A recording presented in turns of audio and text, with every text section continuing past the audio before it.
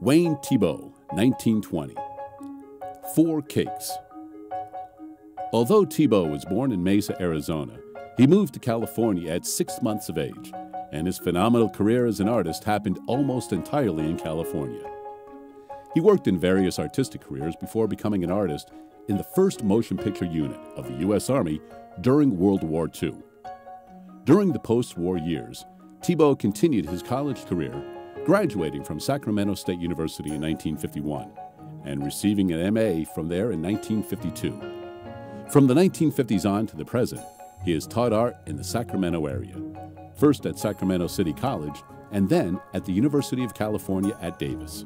Thiebaud's friendships with such famous abstract artists as de Kooning, Klein, Rauschenberg, and Johns led him to move into the pop art movement by the early 1960s.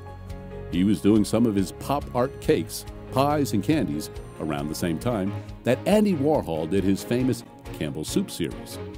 In fact, Thiebaud exhibited his work with Lichtenstein and Andy Warhol in 1962 at the Pasadena Art Museum. Thiebaud's pictures of food are all slightly abstract, and like the etching of the 4 cakes, his works each have a very pastel palette of color.